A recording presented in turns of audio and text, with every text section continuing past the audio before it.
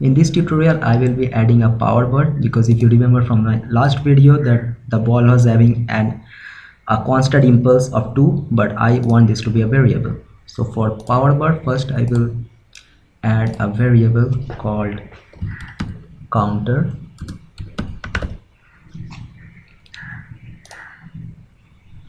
and I'll just add one event. I will change this to from on key released spacebar, because I want this thing to happen when my spacebar is released.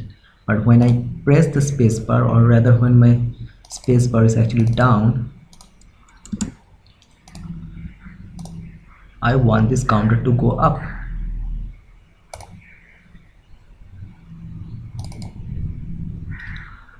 Add to counter 1. Alright. Also, I will just add a text box so that you guys can see what this counter actually shows. This is very good for debugging purpose. So this is something debug show. Alright, so every tick event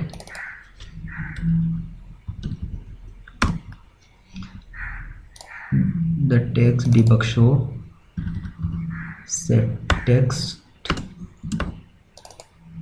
to counter.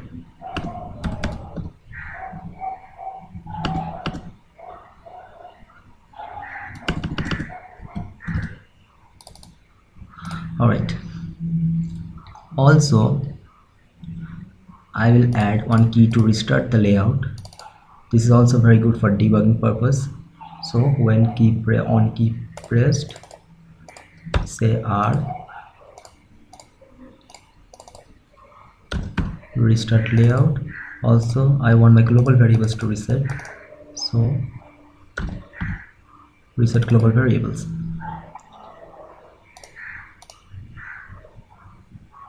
Alright, so I'll just show you how the counter is working.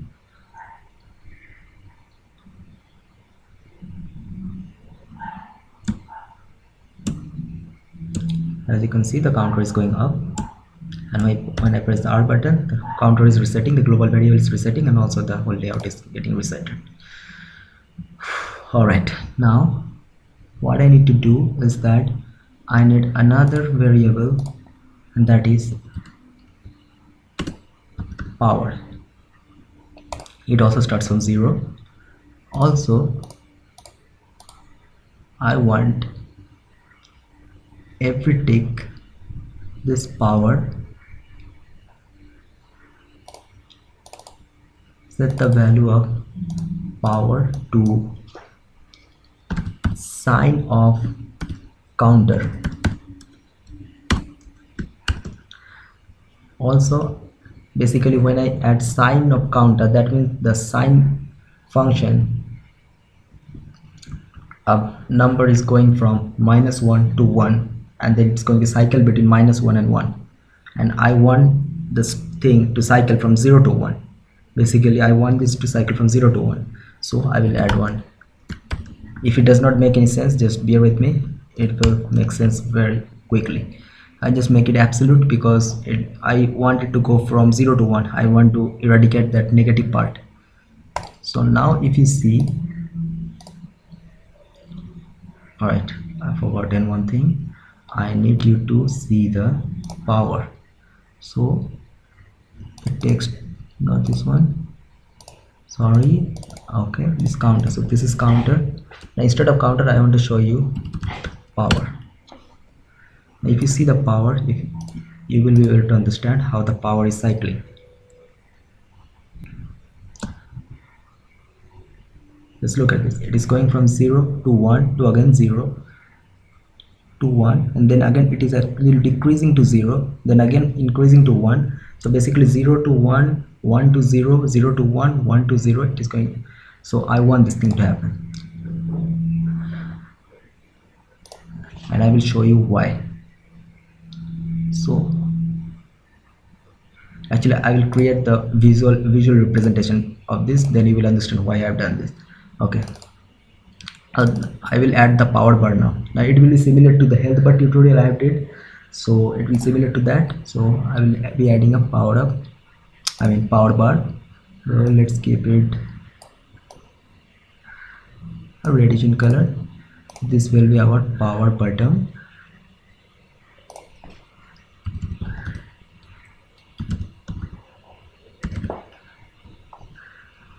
Also, I will resize it. I'll resize it from 100 by 20. Alright, and I will make sure this origin is at extreme left by pressing the 4 in my numpad. I will add another of this power bar, or rather another entity of this power bar. Let it be greenish in color.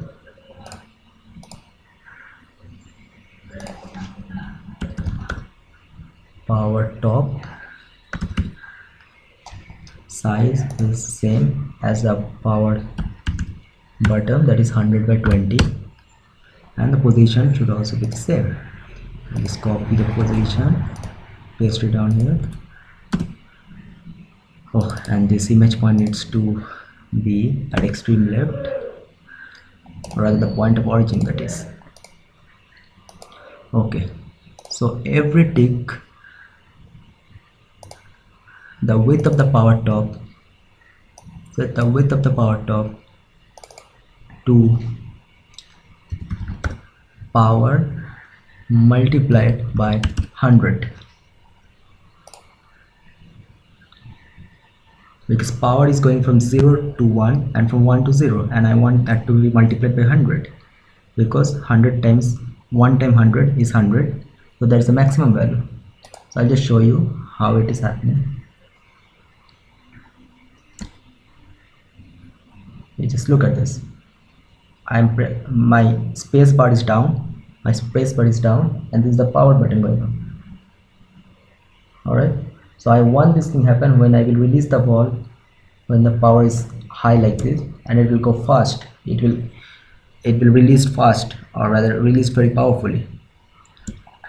However, if I release it slowly, if I release it when the power button is low like this, I want it to release slowly, or rather release with a less power. So this should be simple. In the impulse, I am keeping it at a constant 2. Instead of that, I will keep doing, sorry, this will power,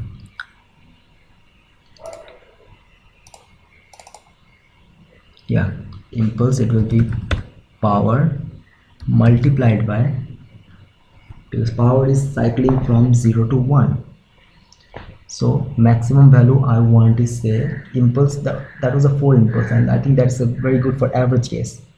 The impulse 2 is very good for average case. So let's say I want the range of the impulse from, let's make it 6 maximum, so power multiplied by, let me think about it.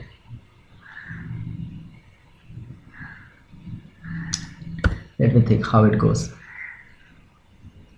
Let me see how it goes. Power multiplied by 5. Let me see how it goes. It's all about trial and error. Alright, let's see.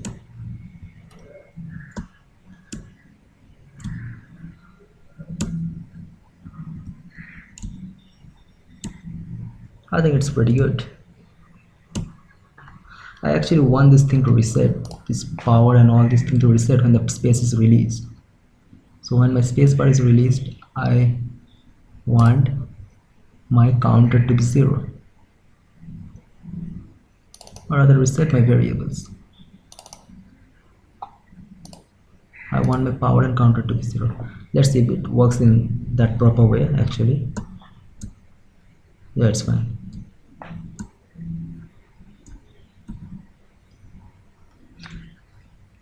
So as you can see, if the power is high, it is going high, I mean it's much faster, much powerful, and if it's slow, it's slow.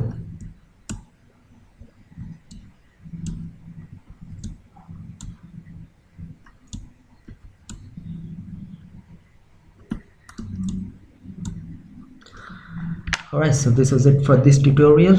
See you in my next tutorial. Thank you very much.